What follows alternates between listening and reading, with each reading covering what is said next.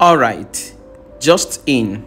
Justice of the Supreme Court of Nigeria accuses CJN, Ariwoola, of abuse of power. Please, before I proceed with this commentary, I plead with you to subscribe to my YouTube channel, follow me on my Instagram page, and most importantly, always share my content. If you get it on Twitter, share it. If you get it on TikTok, please share it. If you get it on YouTube, most importantly, share and comment. And if you get it on my Facebook and Instagram, please don't forget to like, comment, and share. It's very important. All right.